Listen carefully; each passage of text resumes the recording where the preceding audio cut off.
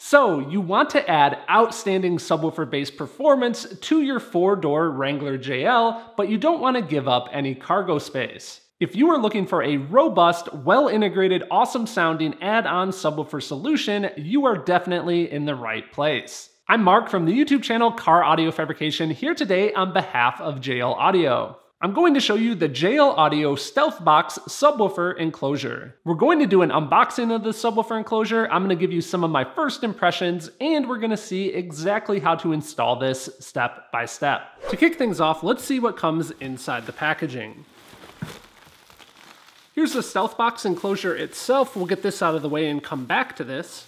The Stealthbox mounting bracket, and this bag, which has instructions, warranty information, stickers, and all of the hardware. Let's get the enclosure removed from the packaging.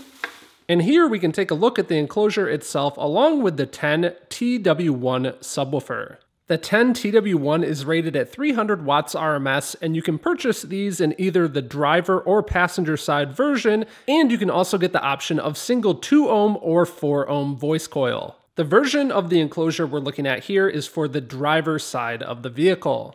It's worth noting that if your Jeep Wrangler already has the factory premium subwoofer that is off to the passenger side of the vehicle, you'll want to get the driver's side Stealthbox. And the reason for that is if you go to replace the passenger side OEM subwoofer, you have to buy a new replacement panel for the back of the vehicle. So be aware, if you're planning on doing 2 of these, one on the driver and one on the passenger side, you'll need to get that replacement panel. But if you're only doing one Stealthbox, I definitely recommend getting just the driver's side, that way you don't have to deal with replacing any panels. If your Wrangler does not have a factory subwoofer, you don't need to worry about this. You can pick either the driver or passenger side. I'm going to take off the front faceplate here so we can take a closer look at the Stealthbox and all of its parts. The faceplate here has this signature styling that we are all familiar with Wranglers. I also like the unique design around the outside of the subwoofer. The faceplate is held on by those 4 bolts that go into nuts that are embedded in the fiberglass mold of this subwoofer enclosure.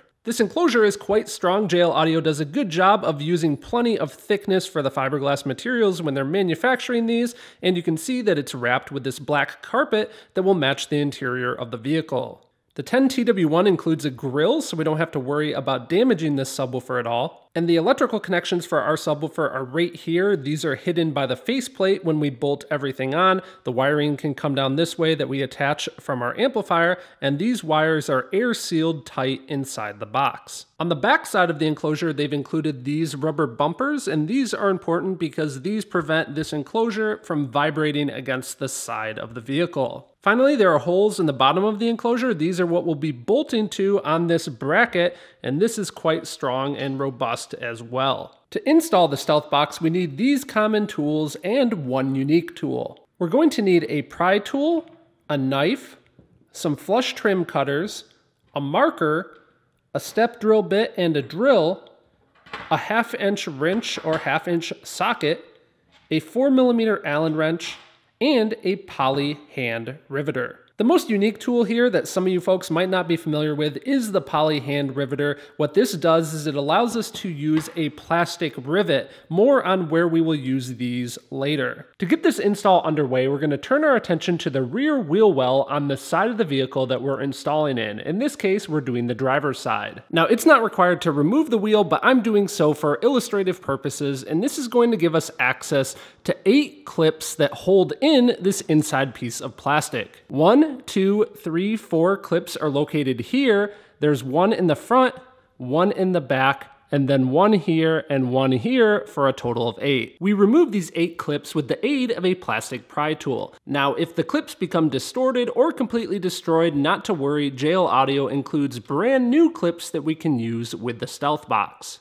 We've removed those clips that hold in this shield. Now we need to cut out these plastic rivets. There's 8 of them total, but we only need to remove the innermost 6. We do not need to disconnect the outside one here or the outside one here. To do this, we use a utility knife between the inner fender liner and the plastic fender trim. Again, we don't need to be concerned with the fact that we're destroying these plastic rivets, as JL Audio has given us new ones that we will use to mount everything back up. With all of the clips removed, we can now flex the inner fender liner and remove it from the vehicle. Now we can turn our attention to the inside of the vehicle. We're going to make sure our work area here is nice and clean, clear out the cargo area, and we're going to fold forward the rear seats. You may notice I already have a Stealthbox installed on the passenger side. Let's continue along with installing the driver's side. We need to remove this carpet piece here. I'm carefully pulling at the outside perimeter, releasing it from the trim of the vehicle. There's also a carpet retainer clip that needs to be unclipped here.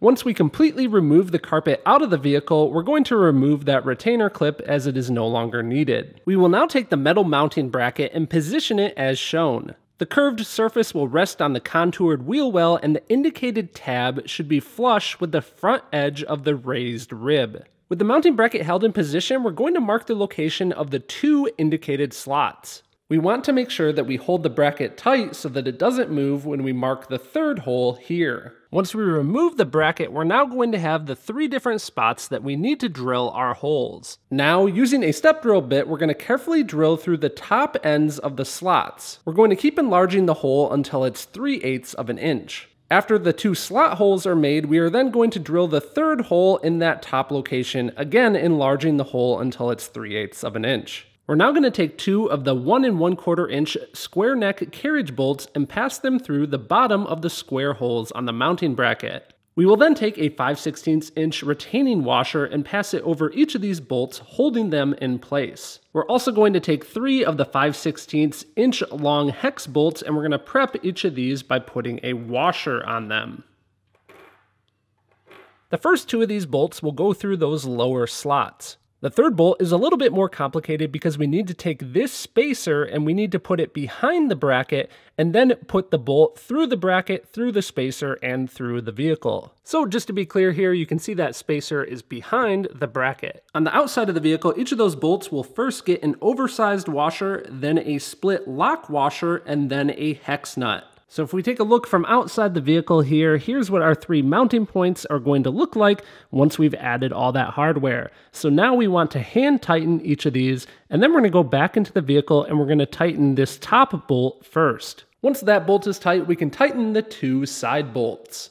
With these steps complete, our mounting bracket is now mounted securely into the vehicle. The next thing I need to do is I want to make sure I have a hole for these 2 spots to pass through that carpet, because these 2 bolts are going to allow us to mount the subwoofer enclosure. To cut the holes in the carpet for these bolts, we're going to carefully position it in place and feel for it through the carpet, and then use a sharp utility knife to cut a slot. Now we need to prep the Stealthbox itself. I'm going to remove the 4 M6 socket flanged button screws from the front of the Stealthbox using a 4mm Allen. Next, we're going to remove the 8 subwoofer mounting screws. We're going to disconnect the subwoofer wiring and remove it from the enclosure, and remove the internal batting from the enclosure as well. Now we're going to place the enclosure onto the wheel well, allowing the square neck carriage bolts to pass through the holes in the bottom of the enclosure. Now this step is very important. We're first going to take 1 oversized washer on each of the bolts, and we're going to apply 1 5/16 inch hex nut onto each of the bolts. Tighten this down, which fully seats this enclosure in place. With the enclosure fully seated, we are now going to loosen only 1 of these bolts. With the other bolt still tightened down and everything out of the way on this one, we're first going to apply the rubber sealing washer. Next, we will apply the oversized flat washer, and then the split lock washer, and finally the nut. I will now fully tighten this assembly. With this full assembly added, I can now remove that bolt and repeat the process. We can now reinstall the batting material. We can reconnect the subwoofer wiring, making sure that the red wire is connected to the positive terminal and the black wire to the negative terminal. And we can reinstall the subwoofer using the 8 subwoofer mounting screws. Now we connect the speaker cable to the barrier strip on the front of the enclosure after running the cable as necessary. We then reinstall the trim panel using the 4 M6 socket flanged button screws and a 4mm Allen. These only need to be snug. We do not want to over tighten the bolts. We are now going to grab our 8 brand new fender shield retainer clips. We reinstall the fender shield back in position and use those clips to hold it in place. Finally, we're going to use our poly hand riveter tool to set these 6 plastic rivets. To use this tool, we first add one of the plastic rivets into the hand riveter as shown. We then insert the rivet into the hole in the vehicle. Now we can squeeze on the hand riveter, which starts to expand the rivet. You do this once, release, move the hand riveter back up on the rivet, and do it again. When you squeeze the second time, it will break the plastic rivet away. We repeat this process for the remainder of the plastic rivets, and then that little stud that is left over can be trimmed away with a pair of flush cutters. Now that we have the enclosure completely installed and wired to our amplifier, it's time to do some listening. Now, although I'd love to play this subwoofer for you guys, it really isn't possible for you to get the full experience without being here in person. I found that this enclosure plays clean, accurate bass and was super impressed with the output. If you're looking to get down, the Stealthbox install definitely had no trouble pressurizing the cabin of the Wrangler and making some bass that you can truly feel. Now, along with the JL Audio Stealthbox subwoofer, JL Audio also makes a fuse mounting bracket and an amplifier rack mount, which are made to perfectly fit this vehicle platform. To see more, be sure to check out the other JL Audio Help Center videos, and you can learn more at the links on this video's page. On behalf of JL Audio, thank you for watching.